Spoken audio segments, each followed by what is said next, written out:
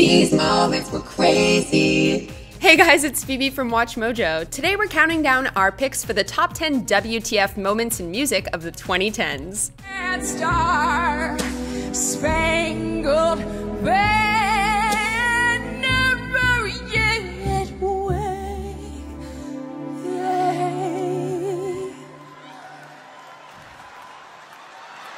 For the land of the free. We're taking a look at the weirdest moments in the music industry between 2010 and 2019. Let's get to it. If you like what you're hearing, be sure to check out the full song at the link below.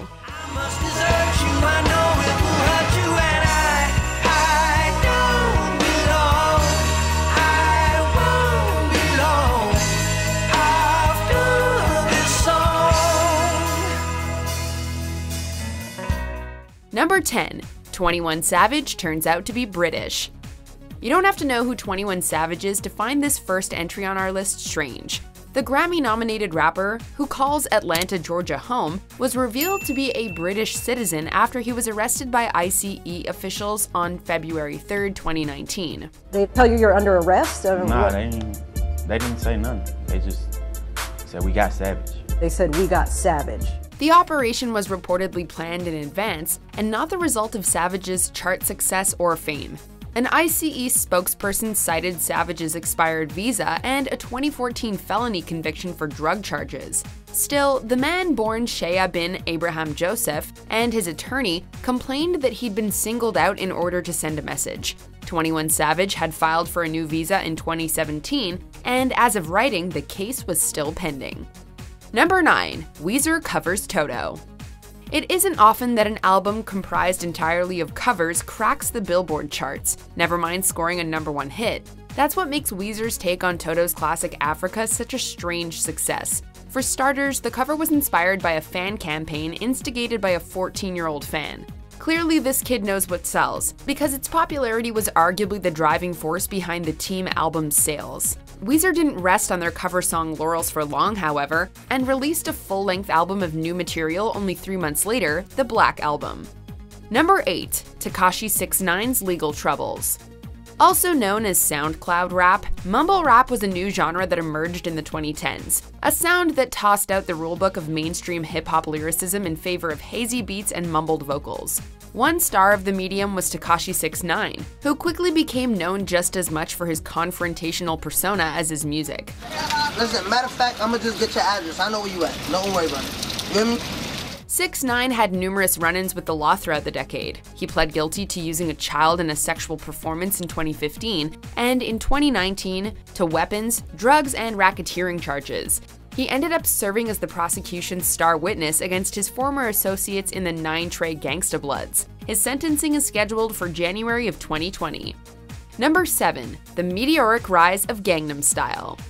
In case you've been living under a rock, K-pop is big business.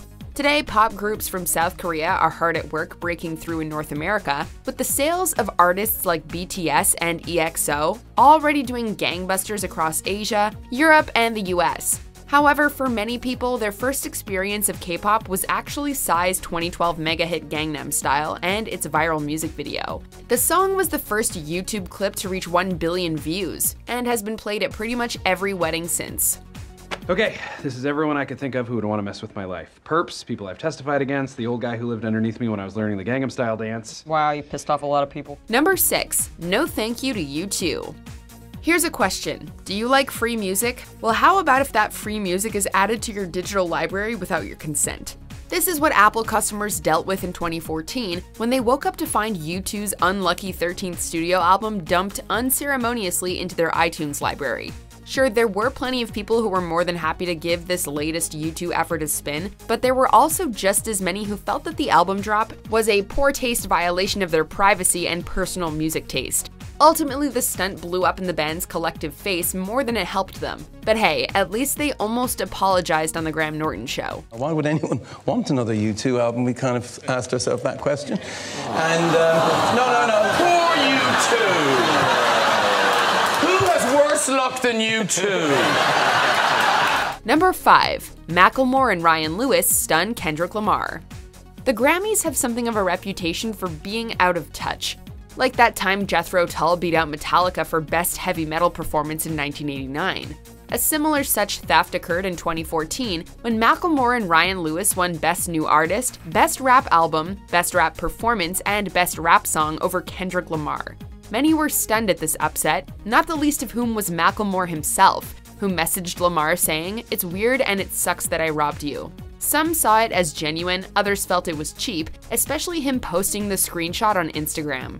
But let's not lose sight of what matters here, just how badly the Recording Academy got it wrong. Number 4. The self-destruction of Robin Thicke. Robin Thicke seemed to be flying high in 2013 with his Blurred Lines full-length album and single rising up the charts, despite its controversial lyrical content.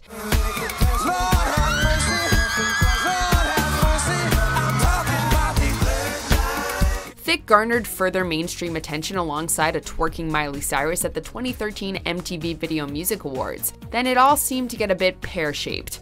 Accusations of infidelity and drug abuse resulted in the implosion of his marriage to childhood sweetheart Paula Patton, with his audience turning on him as ever more damning evidence began to leak out concerning Thicke's behavior.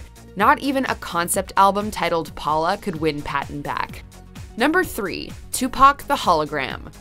The debate is ongoing when it comes to CGI and hologram representation of deceased actors and musicians, and this next entry on our list serves as one of the decade's most questionable.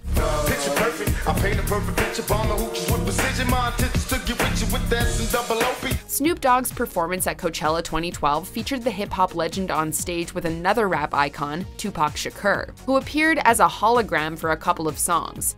Reactions were mixed, some praising the technology, while others felt that dearly departed celebrities should not be raised from the dead for a concert. MTV's James Montgomery even wrote that musicians might have to include non-hologram causes in their wills to avoid post-mortem exploitation. Number 2. Kanye West and Donald Trump. We simply don't have enough time to properly discuss every WTF Kanye West moment of the last decade. The undeniably talented rapper has made headlines for a number of reasons, not the least of which was a controversial 2018 statement that said, in part, that 400 years of slavery sounds like a choice. When you hear about slavery for 400 years, that sounds like a choice.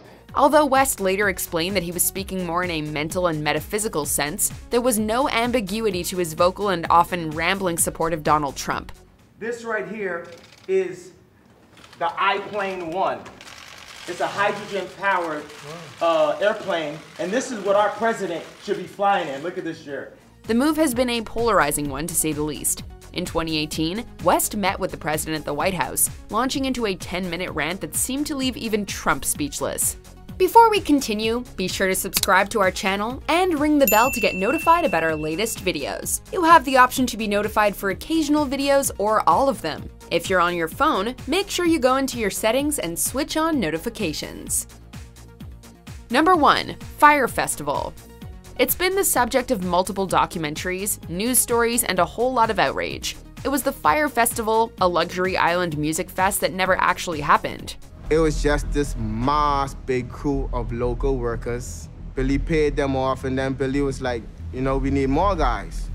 We need more workers. Billy McFarland defrauded investors, vendors, and attendees alike when Fyre Fest went bust, inconveniencing just about everyone with broken promises and empty wallets.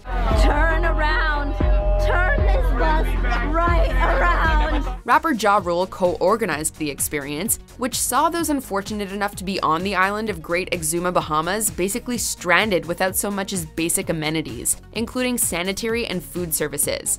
In a word, Fyre Festival was a complete disaster, the kind of utter chaos that can only occur once in a decade. And get him to clear all of the containers with water, you will save this festival. And I literally drove home, took a shower, I drank some mouthwash. I'm like, oh my gosh, and I got into my car to drive across the island to take one for the team. Honestly, you gotta appreciate the audacity of Billy McFarland. What do you guys think? Let us know in the comments or tweet me at Phoebe_WM. If you're a fan of the song playing right now, be sure to check out the music video for it right here.